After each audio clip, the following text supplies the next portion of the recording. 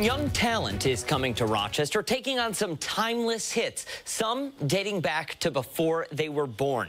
The legendary Dionne Warwick is one of the executive producers of Hits, the musical.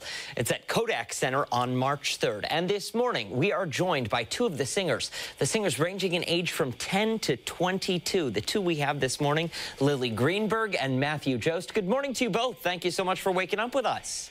Morning. Thanks for having us. So first and foremost, how is it to be on tour? It's incredible. It's we're just finishing up rehearsals right now, but it's an incredible feeling to be a part of this cast, and we're so glad we're here. And it's true. Oh no, please go ahead, Lily. Take it away.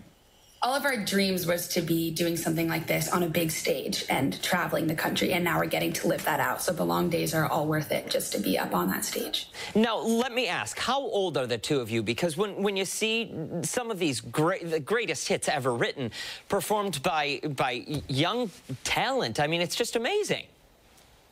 Yeah, I'm personally 21 and I'm 15. So, Lily, you're like right at that age mark, aren't you? Oh, I feel like a grandma here sometimes. Well, you've got a long way to go. For both of you, what was it like? What was that moment like when you found out you were cast in this show? They had us go onto a Zoom call, and they were like having us go onto a meeting, but they actually were telling us that we got into the show and we got these like golden tickets that they sent to our homes, and we got to open it up, and it was such a cool experience to be with the entire creative team on Zoom telling us that we got into Hits the Musical. That's absolutely amazing. Now, Lily, talk us through some of the lineup. What can people expect to see in here? I know you got dancers, you got singers, just tons and tons of talent. What can people expect?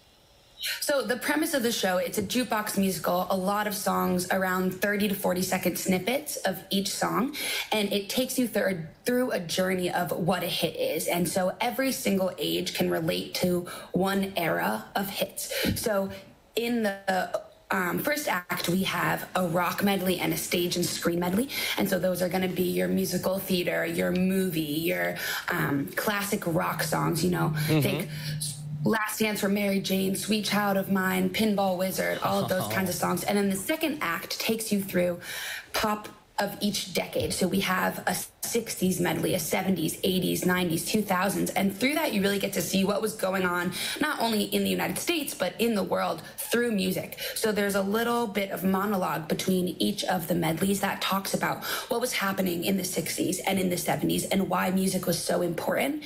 And then you get to watch that journey through young talent, high pace, lots of costumes, intense dancing, so much lighting. It's really a lot of beautiful things to watch. And those are just, I mean, that's a handful of the 80 songs that are in this show. That's just absolutely incredible. Do you two have favorites? Or do you have newfound favorites? A song that you might have heard, maybe your parents or grandparents probably were playing the song, and you found out it was in this show, and you were like, wow, this is pretty incredible. I feel like What's Going On it's saying by it's the opening of Act 2. What's Going On, just an incredible song, and I used to listen to it, but I've just been listening to it every day now, and it's just the way that we implement it into our show is an incredible. It's so heart-wrenching, and it just makes you feel like you just want to hug Jaleel, who's singing it. And Lily, for you?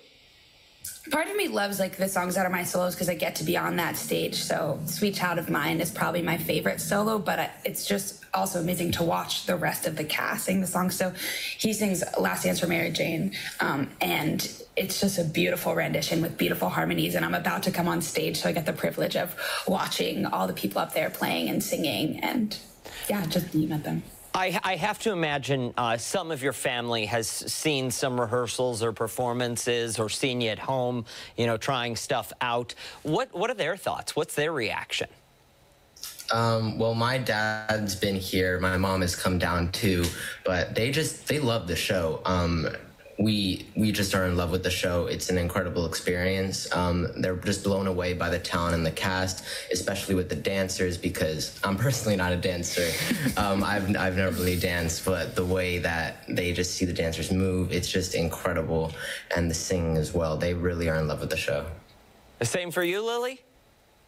Well, my parents are just so proud. Like, they love watching me get to be up there and doing it with such an amazing cast. Like, watching my dreams come true is all that they can ask for. So the fact that it's this way is a privilege, and if it was any other way, they would also be beaming. But they're seeing it in like 7 different cities, so I think they like it a lot. Oh, well, that sounds fantastic. I want to know, what cities are you two most excited to visit? And have you ever been to Rochester? What do you know about Rochester?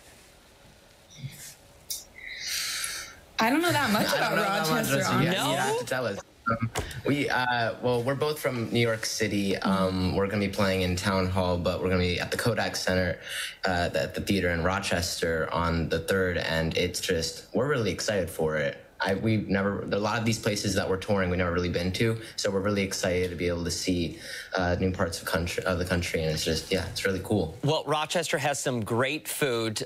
We have some great, rich history as well, so if you do get a chance, get yourself a garbage plate, visit the Susan B. Anthony House. I mean, there's tons of to do here. You and your families will absolutely love it. The cast of Hits the Musical will be in Rochester on March 3rd, performing at Kodak Theater. We will post all of the ticketing information on our website after the show this morning. Lily Greenberg and Matthew Jost, thank you both so much for waking up with us. Yeah. Thank you. Absolutely. Best of luck and break a leg. We look forward to it. And we will be right back.